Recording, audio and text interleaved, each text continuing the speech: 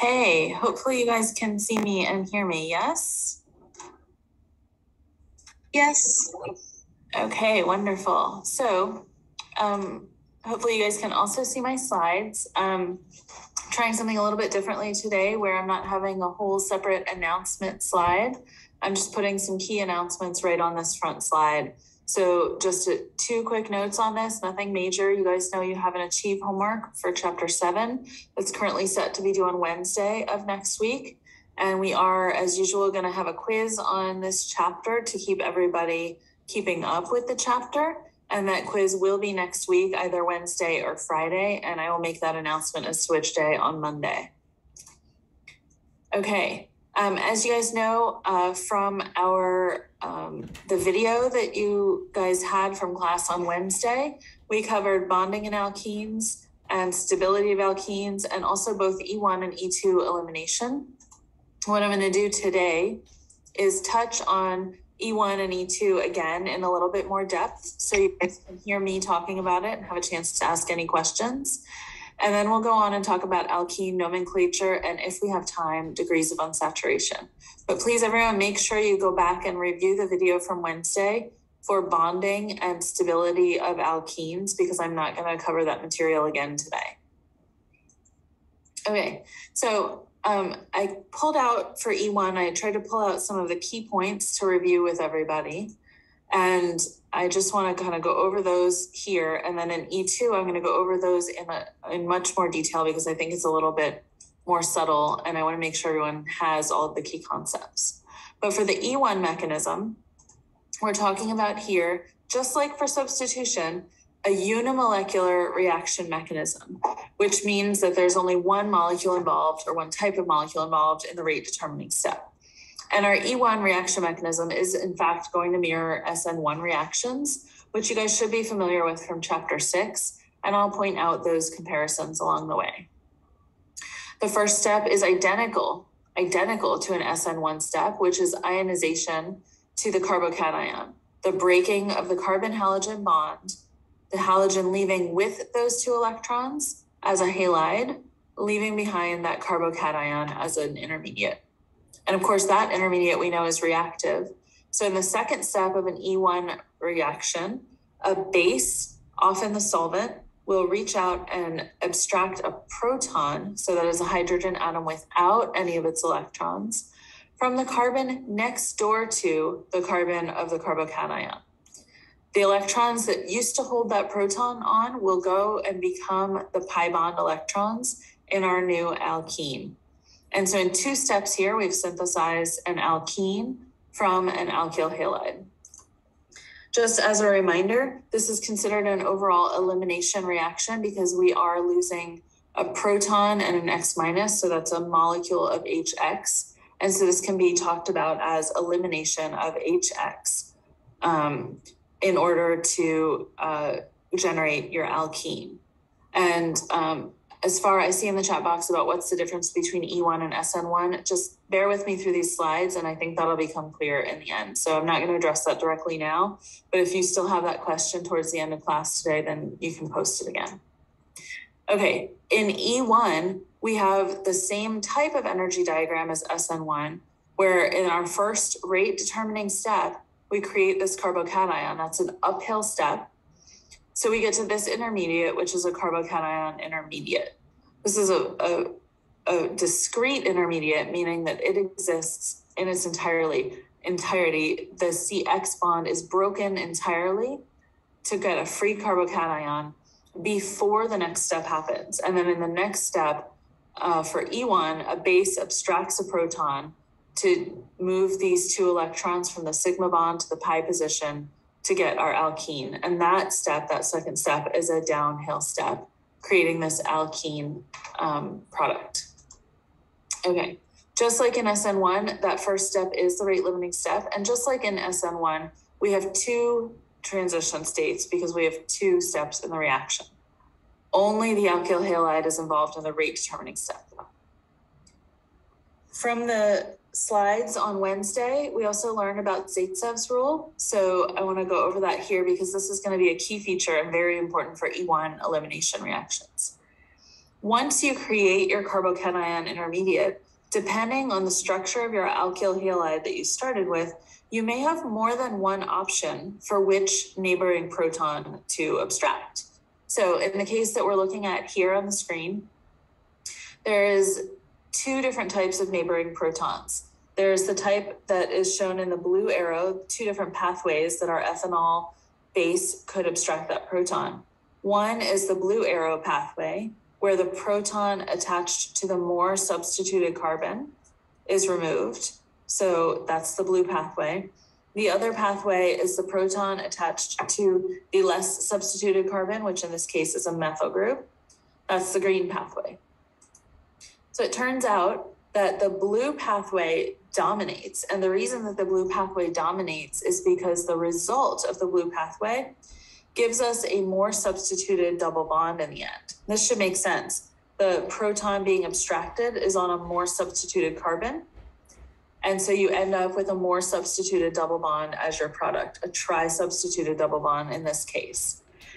In the green pathway that goes off to the right, the proton is on a less substituted carbon. And so that green product, the green reaction pathway, leads to the product that is only a di-substituted double bond. And so it is less stable.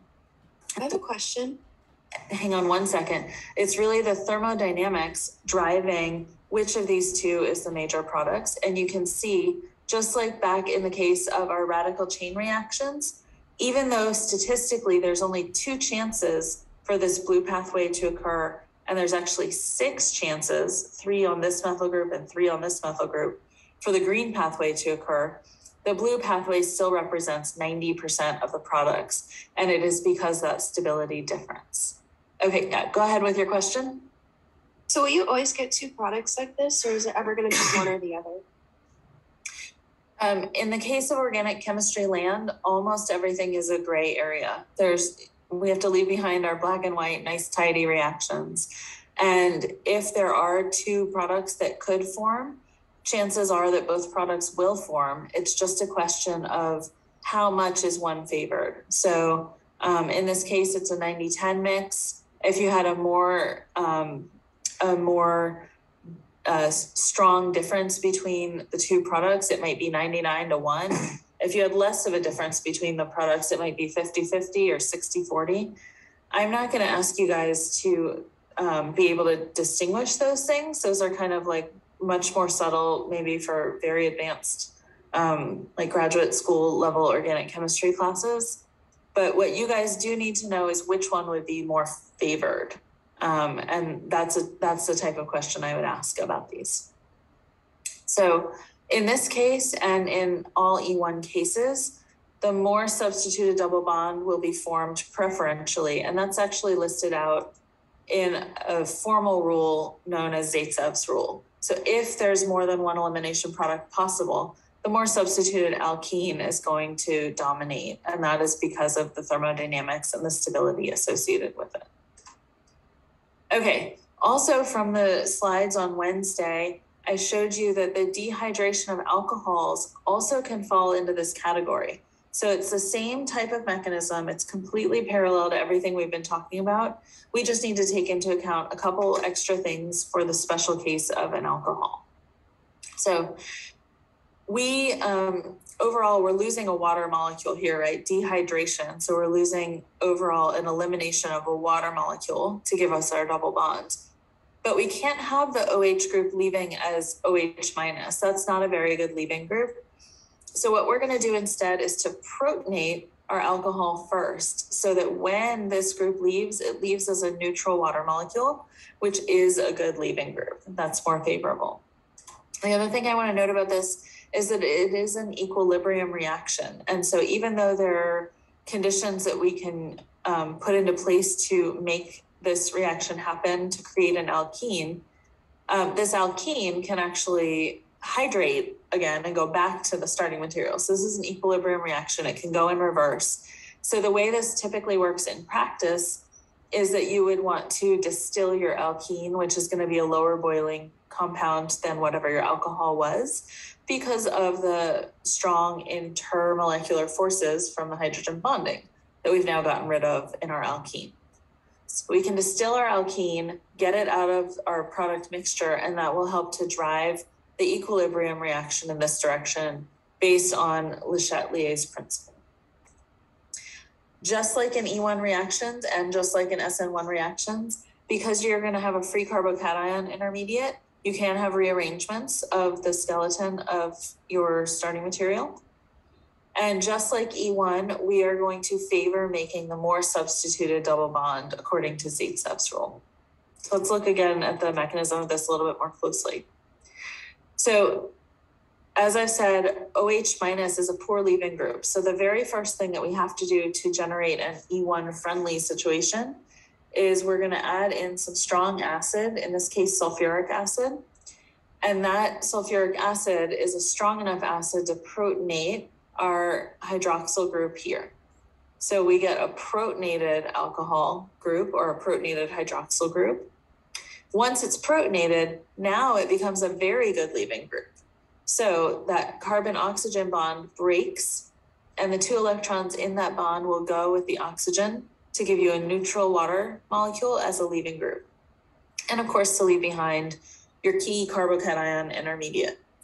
This ionization step is the slow step in the overall reaction. It is the rate limiting step. Once we have that carbocation intermediate, the last step looks just the same as it would if we started from an alkyl halide, where our solvent or our water, whatever kind of a weak base we have around, abstracts a proton from the carbon next door to our carbon cation, creating our pi bond using the 2 electrons that used to hold on that proton. Now, I mentioned this as a weak base. This can be a weak base because our carbocation intermediate is reactive. And so we don't need to have a very strong base. A weak base will be just fine to get this work done. The other thing I want to point out is to really make sure everybody remembers it has to be the carbon next door to the carbocation. And this should make sense if you think about the orbitals, the bonding orbitals and empty orbitals that are going into this reaction. So in our carbocation, we have an empty p orbital on our carbocation carbon. That's going to be one of the p orbitals for our double bond. But in order to have a pi bond, we have to have 2 p orbitals next to each other and aligned the same way. So we need to create a p orbital on a neighboring carbon. And so that's why we're going to take a proton off of the neighboring carbon, is to create that p orbital. And the electrons that were used to hold that proton on can then become the electrons that are shared between the 2 p orbitals to create the pi bond. Okay, I want to take a moment to compare E1 and SN1 mechanism. So if I haven't answered it already, this should answer the question, what's the difference between E1 and SN1? We've been talking about E1 elimination, where in the first step, we're going to form a carbocation, and then our solvent or our weak base will reach over and deprotonate the carbon next door to then free up the electrons that were holding that proton on to become the double bond in our product. We are going to lose an H plus and an X minus overall, and we're going to create a pi bond in this process. If we compare that with an SN1 mechanism, in SN1 substitution reaction, we're not going to do an elimination, right? We're going to do a substitution instead. So it is the same first step where our leaving group will leave, our halogen leaving group is going to leave and create a carbocation. It's the same carbocation intermediate. In the case of substitution, our solvent will reach over and attack our electrophilic carbon. So it'll act as a nucleophile to attack our electrophilic carbon and form a new carbon-oxygen bond. And so if we look at the overall reaction, we have substituted a halogen with an oxygen group. And so that's the substitution as opposed to the elimination. And again, in elimination, our solvent is acting as a base to deprotonate. In substitution, our solvent is acting as a nucleophile to form a new nucleophile-electrophile bond. So hopefully that answered your question about the difference between E1 and SN1.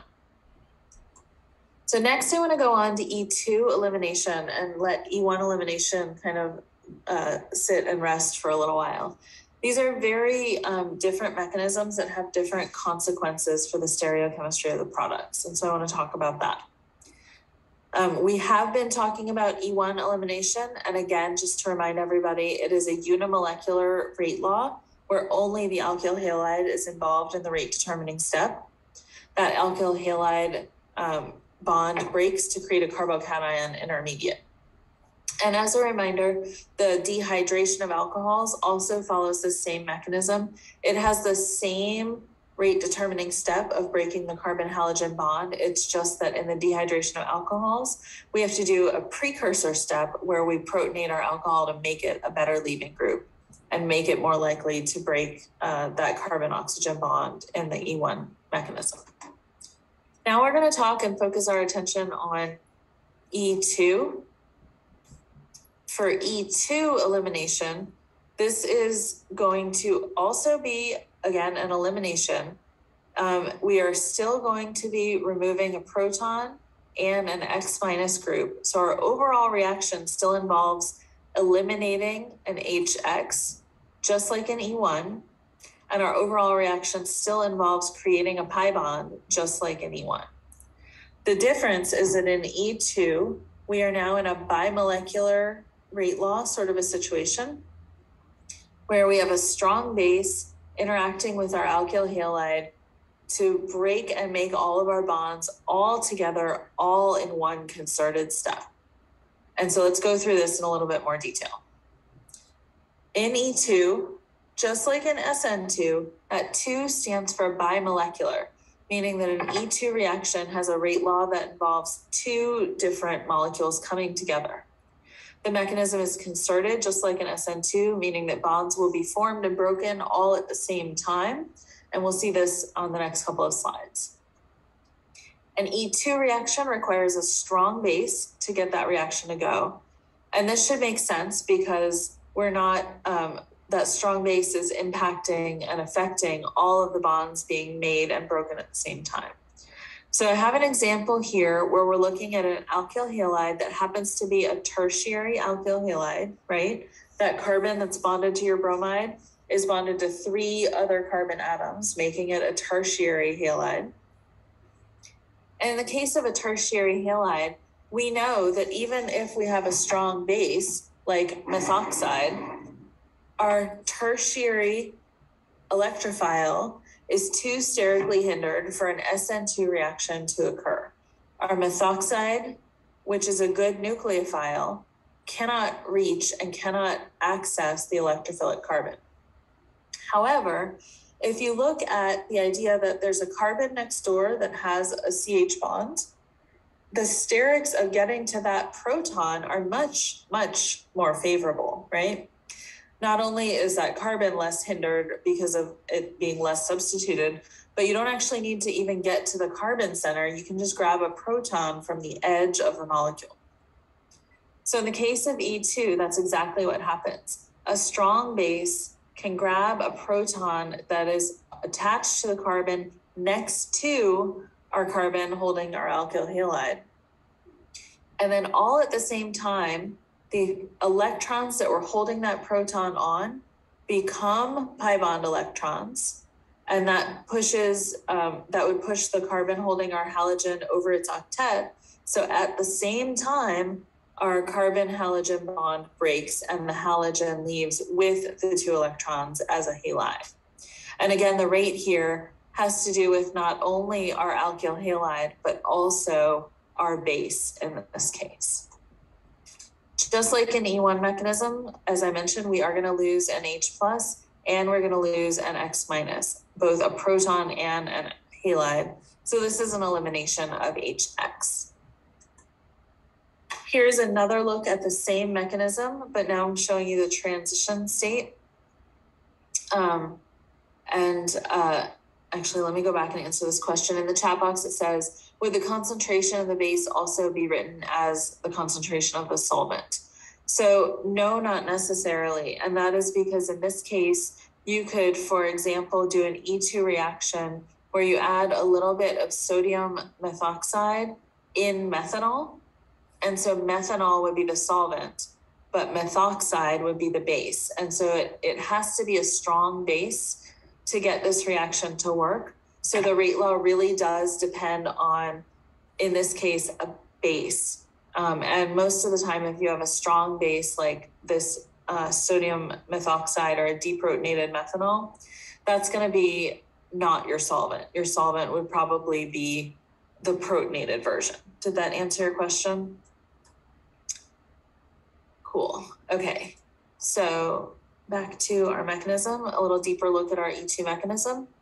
So this is, again, kind of trying to demonstrate here the concerted nature of an E2 reaction mechanism, where the entire flow of electrons, the deprotonation, the sigma bond breaking, the pi bond forming, and the alkyl halide bond breaking, this entire flow of electrons is all happening at the same time. So this is a single step to go from your alkyl halide starting material to your alkene product, going through a transition state that has these bonds partially formed and partially broken, depending on which bond we're talking about. So again, this is a concerted reaction. All of these events are happening in concert with each other at the same time. Bonds breaking, bonds forming, all of those are happening at the same time. This happens better for more substituted alkyl halides. So the tertiary alkyl halide, for example, will work faster than a secondary, which will work faster than a primary. And just like with E1 elimination, if you have a different proton that you could choose to abstract, so here we're taking the proton from a substituted carbon, right?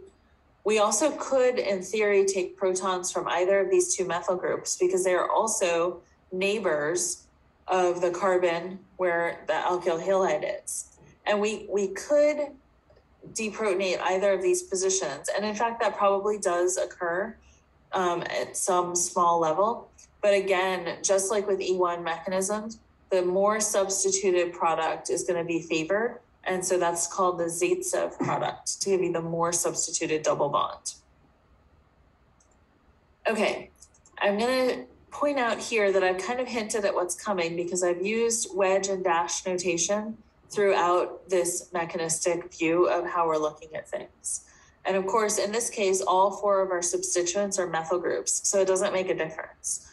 But in an E2 reaction mechanism, because it is concerted, the stereochemical information that was in these two carbon centers will carry through into our double bond. And I'll show you what I mean by that in the next couple of slides.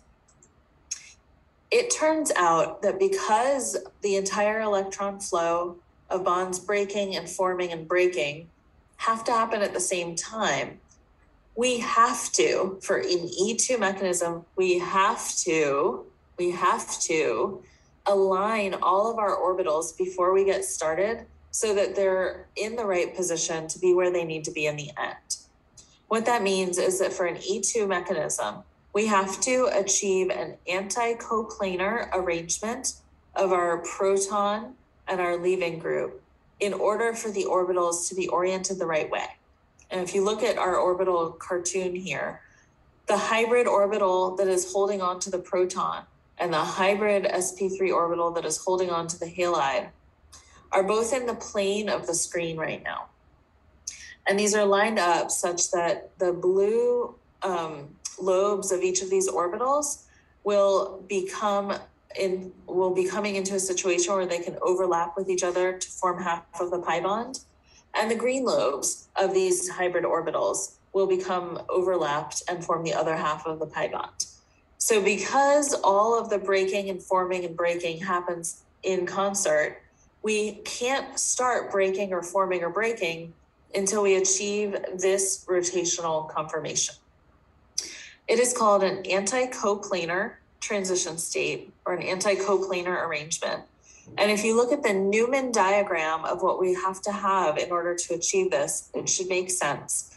It's a staggered conformation. If you guys think back to chapter 3, it's a staggered conformation. So it's a lower in energy conformation. And what you have in order to have these orbitals planar, you have your proton exactly opposite from your halogen leaving group in a Newman diagram, like I'm showing at the left here. When you have this kind of a situation, you have the anti-coplanar transition state.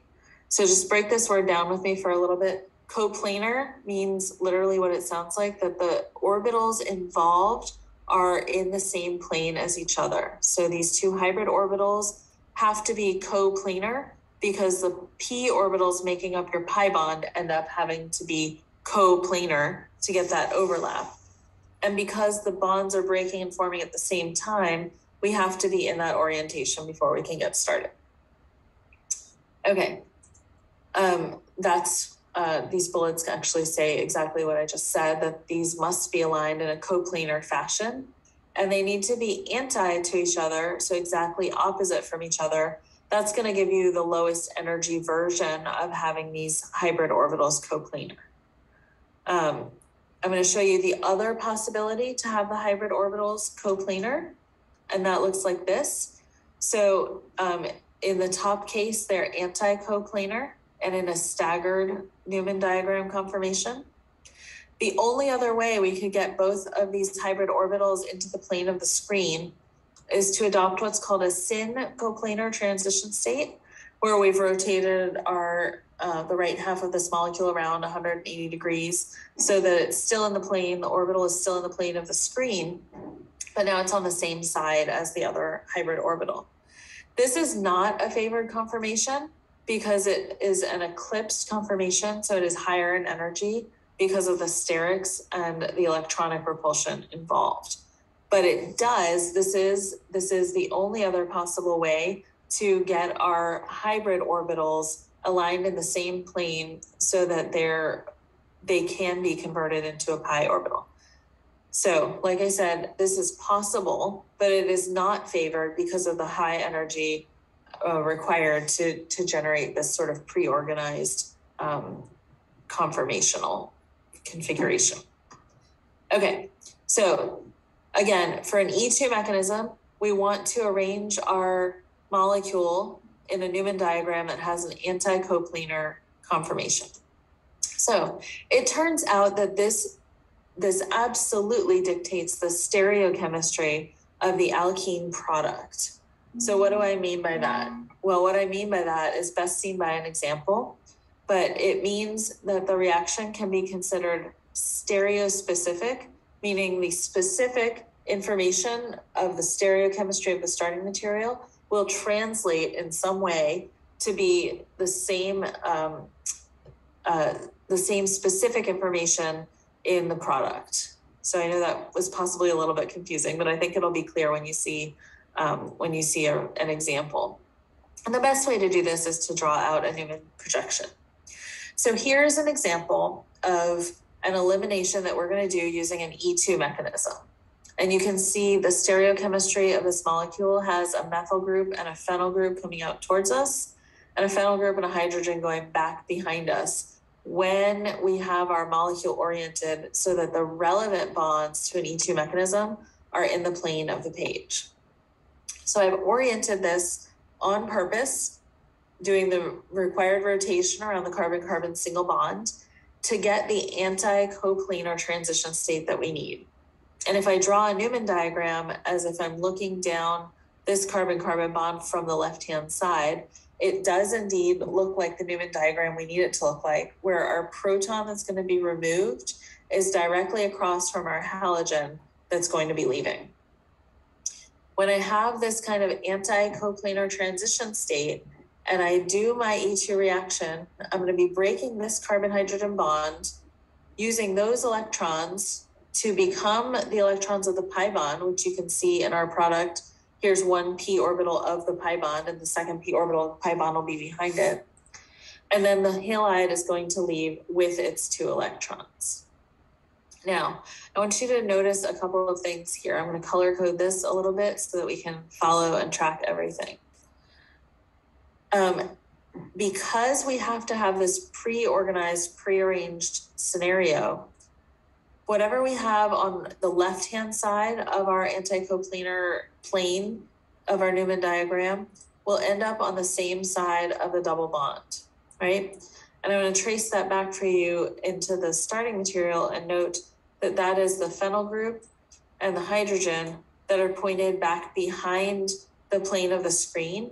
We can tell that because if we're looking at our Newman diagram from this direction, those would be to our left because they'd be behind the screen, and you can see them then here.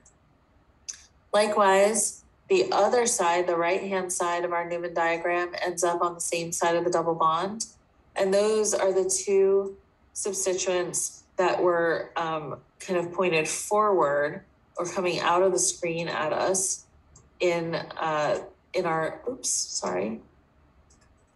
Here we go.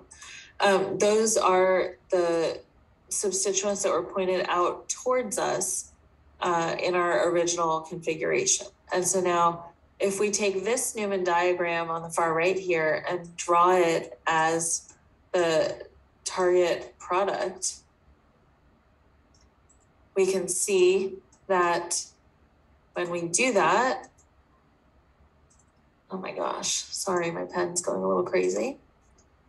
When we do that, we can look at our Newman diagram and see that if this carbon here is the carbon in the front, then we're going to have a phenyl group, a red phenyl group on one side that will match up with the hydrogen on the other side from the other carbon.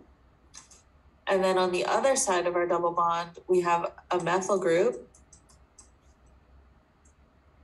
and a phenyl group on the same side of the double bond. So keep in mind and keep paying attention that you have to make sure you're paying attention to what's attached to a carbon. So on one carbon of our double bond, we're going to have a phenyl group that's red and a methyl group that's purple attached. And on the opposite side, we'll have a hydrogen atom and a phenyl group, again, red and purple in that order. But the location of these two substituents is dictated by the orientation that they are forced to have based on this orientation, so this rotational conformation and this Newman diagram. And again, because we are breaking and making these bonds all at the same time, we cannot do any rotation from here before our pi bond forms. So the set orientation of this Newman diagram dictates the geometry of our double bond in the end. So I know that was probably kind of confusing, but if you guys walk through this on your own, when I post these slides, I'll post them with these kind of color-coded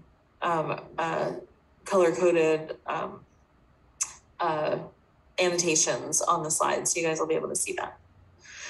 Okay, the last thing I want to say about E2 mechanisms is what happens if you have an E2 elimination that you want to do in a cyclohexane ring.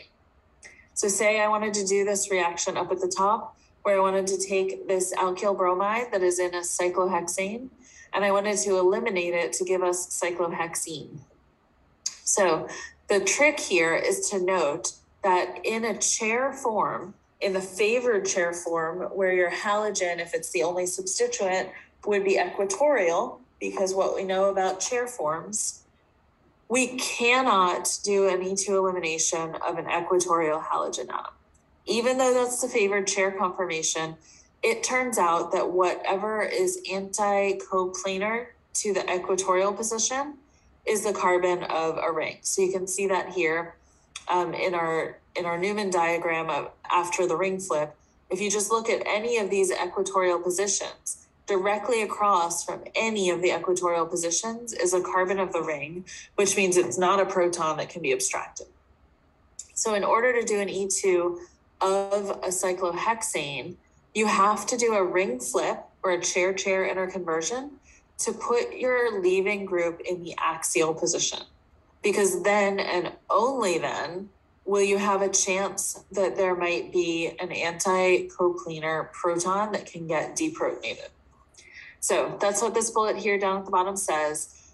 You can only achieve an anti-coplanar conformation if both the hydrogen or the proton to be removed and the halogen are in axial positions. So in this case, you have to do a chair flip to be able to make that happen. Okay, so that covers us for E1 and E2. everything that I just said is also in the slides that were posted for Wednesday's lecture, the video that was posted for Wednesday's lecture. So I'm going to use the rest of the time to discuss alkene nomenclature, and if we have time, I'll touch on degrees of unsaturation. For alkenes, the nomenclature strongly mirrors that of alkanes, so I'm just going to take a couple of moments to point out the differences. One of the key features for naming alkenes is that what we have to do to find our main chain is we have to find the longest continuous chain. That's the same as before, but now our longest continuous chain has to include our alkene. It has to include the double bonded carbons. So even if there's a longer chain somewhere else in the molecule, we have to make sure that the main chain that we use for naming our base compound includes the double bonded carbons.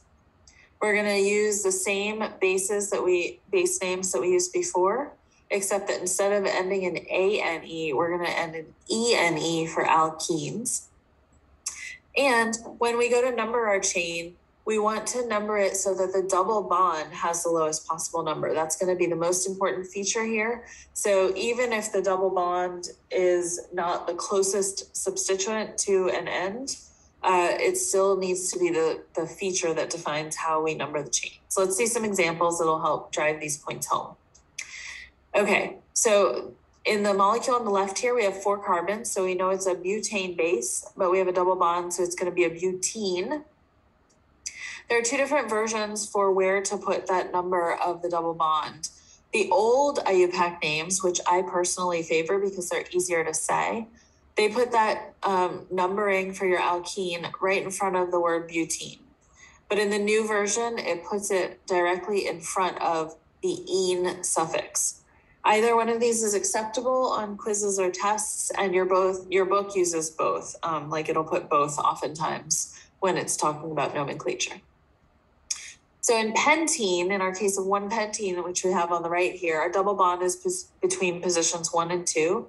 So we have 1-pentene or pent-1-ene.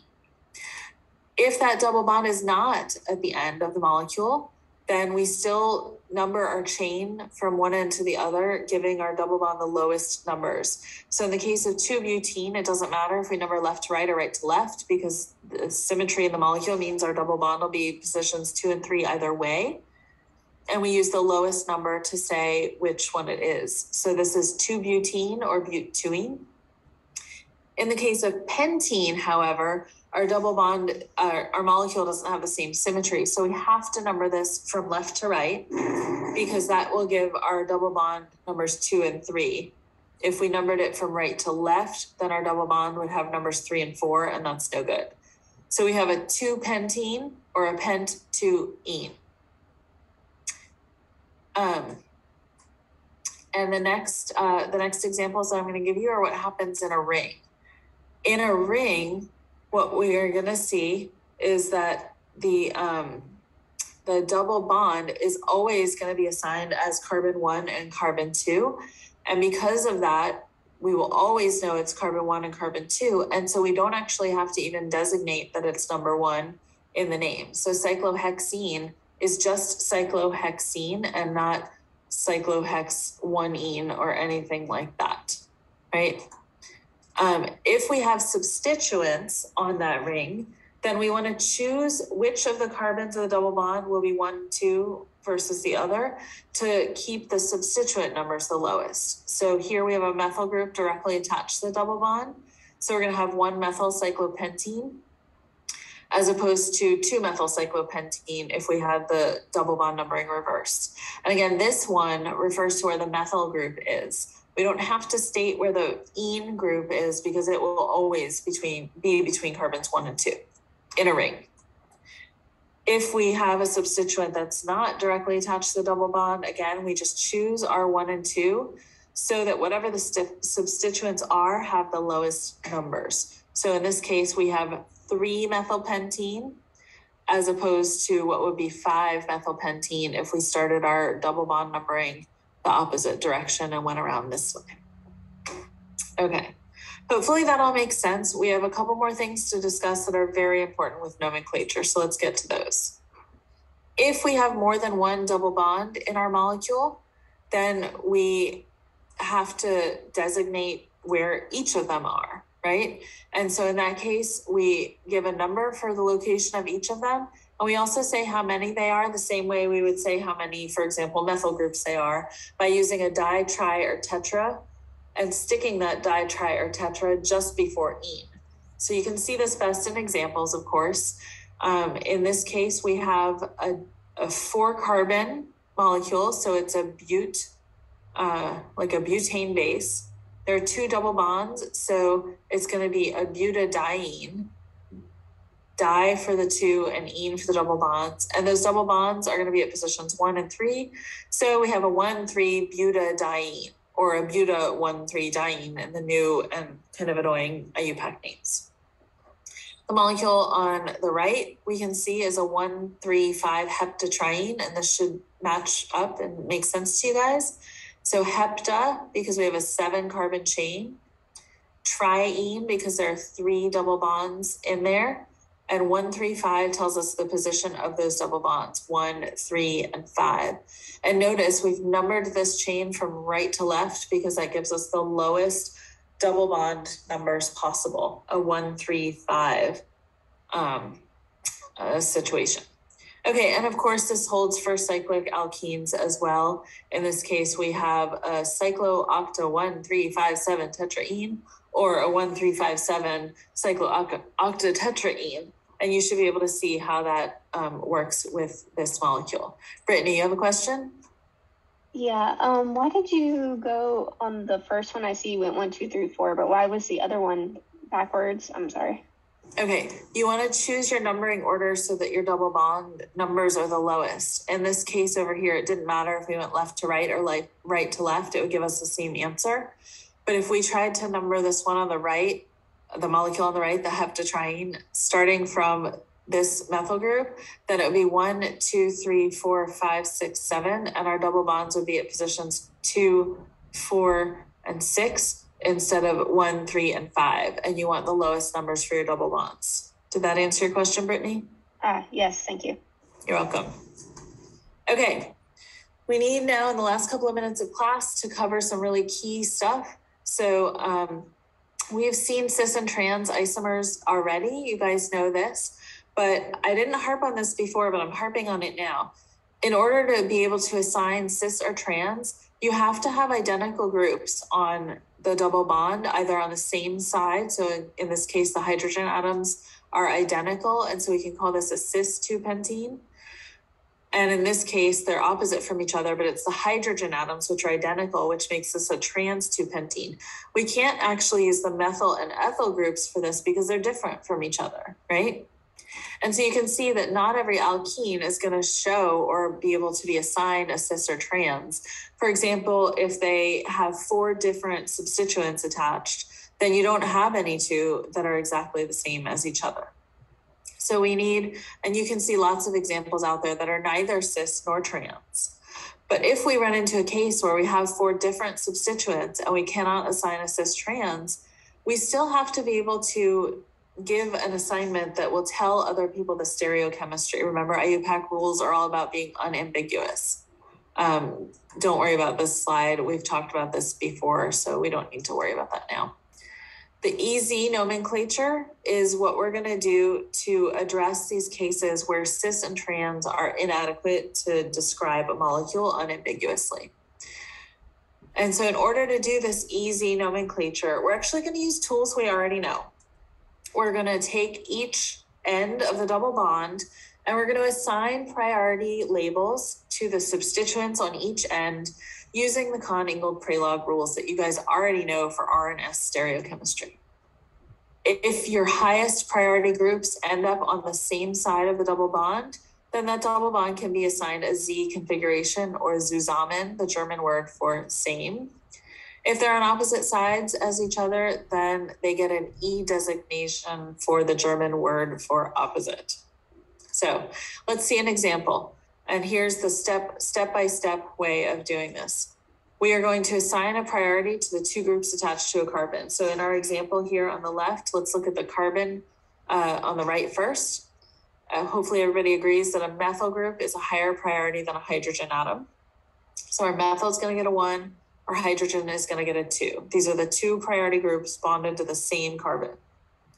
Now we're going to go to the other carbon involved in the double bond and do the same thing. Looking at our 2 groups, a bromine and a chlorine, we know that Conn-Ingold Prelog goes by atomic weight or atomic number, and so our bromine will be the highest priority over our chlorine. So 1 and 2. And then if we look at how this works, our top priority groups are on opposite sides of the double bond from each other. They're diagonal from each other. And so we can give this double bond an E designation. Here's just another example where we can give our substituents our priority group labels. The carbon with the oxygen outweighs or outranks the carbon with only hydrogens attached, so it's number 1. And the ethyl group outranks the methyl group, so it's number 1. You can see these are across from each other in the E isomer and on the same side as each other in the Z isomer. So even if a double bond is on a ring, it can still show stereoisomers. We can also show in like multiple double bonds in one molecule, we can still specify this, and each one has to be specified independently.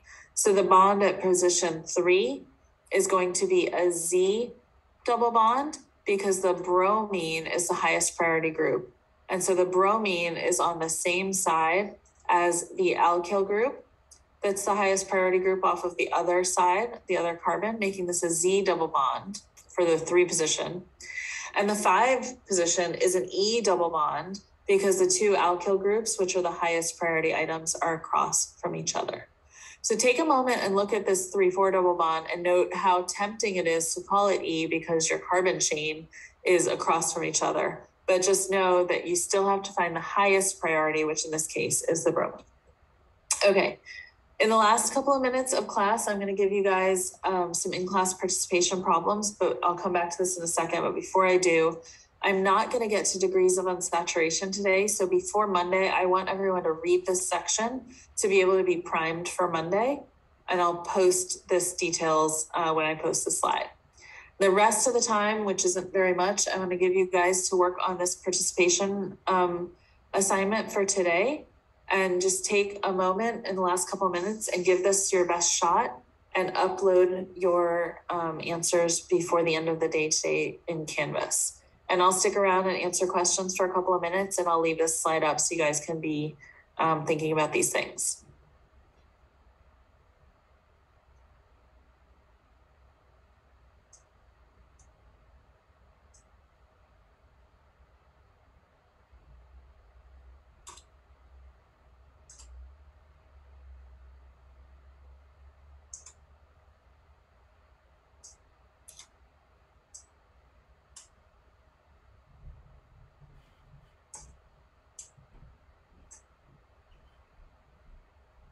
Could you possibly go back to the cis and trans slide? I don't want to go back to the cis and trans slide because I want people to be able to have a chance to do these. Okay. But I can talk about it a little bit. And that is to say that for cis and trans, in order to give a cis or trans designation, you have to have 2 of the same groups, identical groups, in the right position to be able to call that cis or trans. And in the case of E or Z, you don't have to have groups that are the same. You can still give an E or Z designation. So the E or Z designation is much more universal and can be kind of universally applied to any double bond situation. Did that make sense? Yeah, thank you.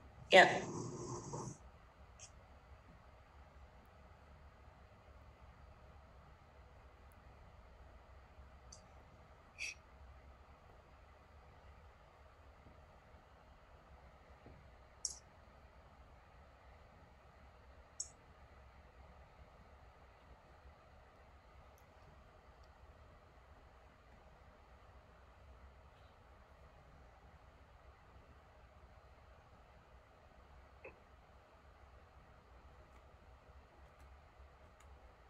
Could you explain the difference between E and Z again?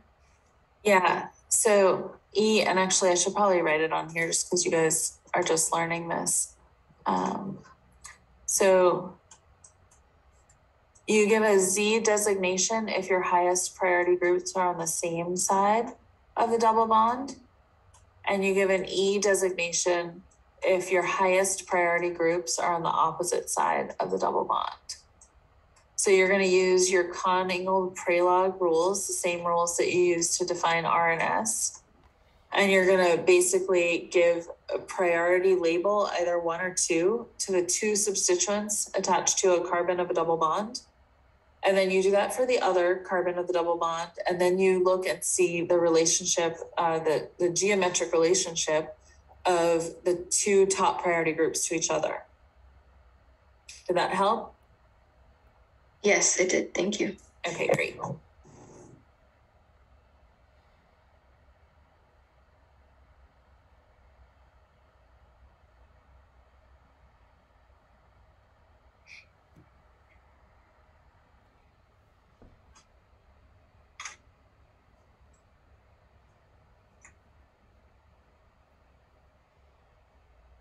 So I'll stick around for another 5 minutes, but I'm gonna, I realized I didn't make your upload spot active, so I'm gonna be doing that in the background. But if you guys have questions, just feel free to, jump in and ask.